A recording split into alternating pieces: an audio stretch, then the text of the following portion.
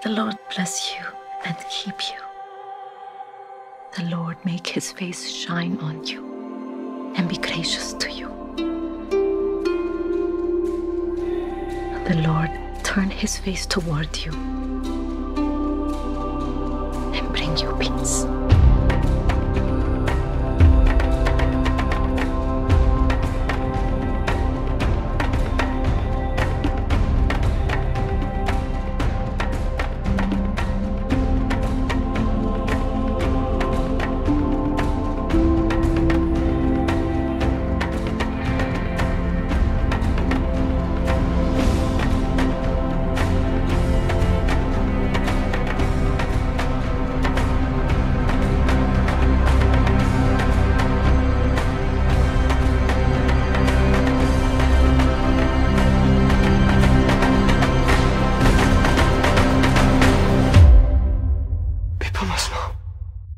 People must know.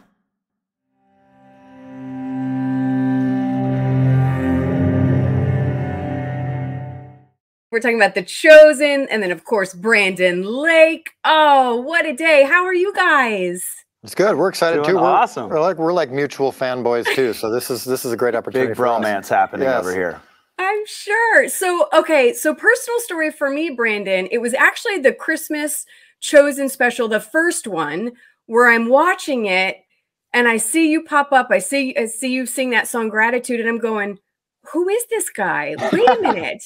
And it's I love that you guys are together talking about this, because I think what your music does, Brandon, and what The Chosen has done, is it just paints a different picture of maybe what Christian artists are supposed to look like, what they're supposed to sound like. The Chosen, as far as what Jesus, what he's supposed to look like. Right. So, Brandon, I want to hear your journey with The Chosen and when you started watching, because it seems like you're all on board now. You got a new song too. Yeah. Yes. We're doing lots together. Okay. So my journey started actually, before I got an invitation to do anything with The Chosen, it had already changed my life and impacted me in a huge way. I remember, season 1, episode 1, I'm hearing all these people talk about The Chosen. I'm like, all right, we're going to finally, check it out. So me and my wife are, turning in for the night. We're like, let's watch this episode real quick. And at the end of the episode is when Jesus appears. He steps onto the scene, and then the episode ends. And it was as if Jesus walked into my room, and the presence of God filled my room. I mean, it's one of the top holiest moments I've ever experienced in my life. And literally was speechless for probably about 10 minutes. And Dallas probably came back on, it was on YouTube at the time, and you go back into talking, and I don't even think I remember you talking. It was me and my wife did not say a word, as it felt like a down comforter, a heavy down comforter of the glory of God was just resting on us. And so it impacted my life in a huge way, and it brought the Bible from black and white into full picture, full color. And so then I got this invitation to come sing a song for the Christmas special. And so I replied, I don't have a Christmas song ready. And so Dallas is like, I'd like for you to do Gratitude. And so I'm like, okay, sure. I like that song. Cute little song. Been out for a year or two. Yeah. Been out for a little while, but like, sure, that'll be nice. So we do it. And then the Christmas special comes out, and only God knew that how he would use this song. And so this Gratitude goes to the top of the charts everywhere.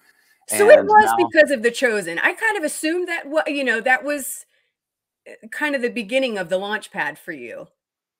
Yeah, it was. I had some stuff come out before, and that's like Graves in the Gardens is kind of how you got to know me at first. But then Gratitude was kind of like my first not collaborative song, like my first artist song that really skyrocketed, and is why I'm now able to tour and sing that song all across the country. And it's been really, really incredible to watch that thing go from what I thought was just another track on my record to my #1 song.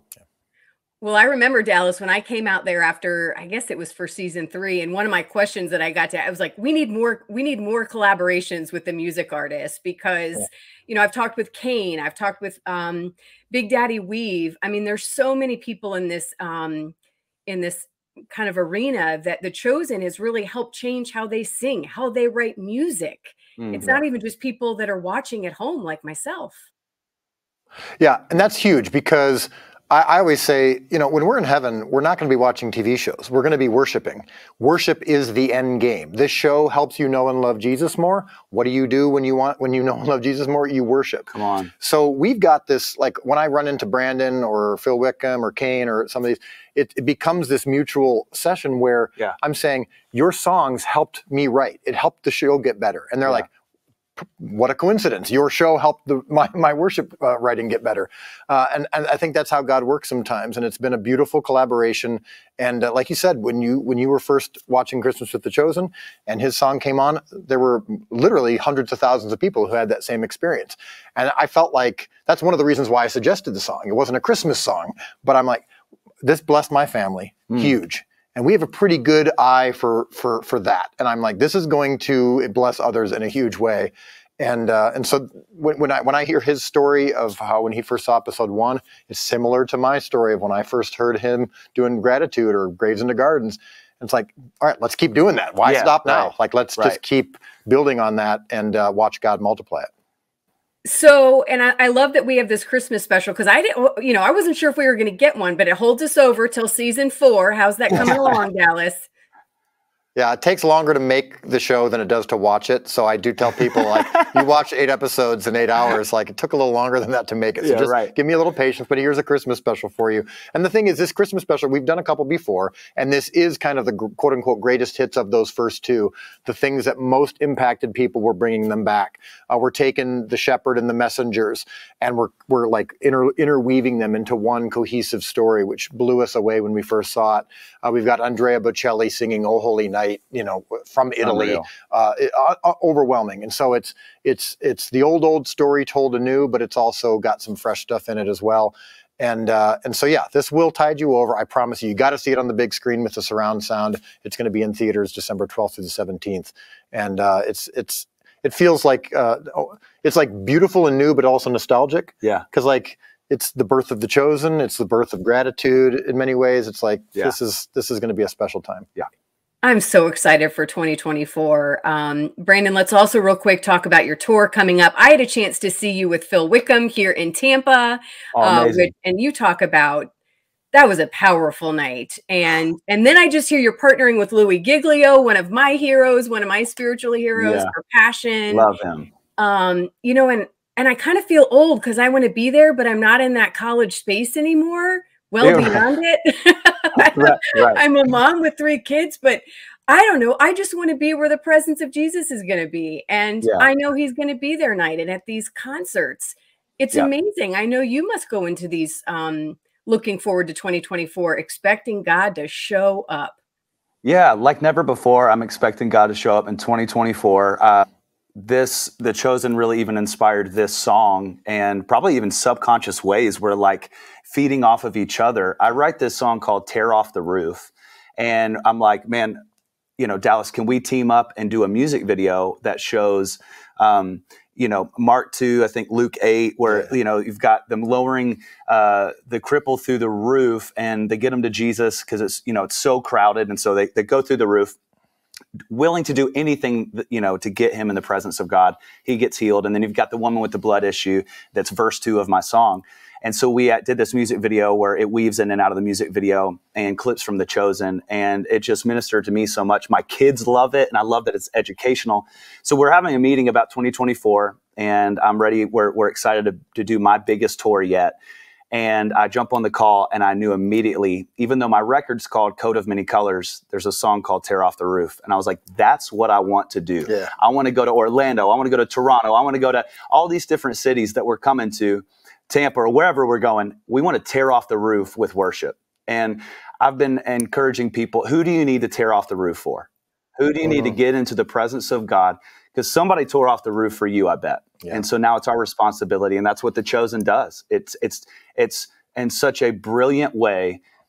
Many people wouldn't give church a try, but maybe they would watch a show, you know? And so it's tearing off the roof for people and getting creative to get them in the presence of God. And so I'm excited about this tour. December 1st is when tickets go on sale. And we're going to fill some arenas for Jesus. I can't wait. Well, guys, job well done. I'm so excited again. I think there's just so much ahead, so much to look forward to. And I really look forward to hopefully talking again, because again, this is just the start of something.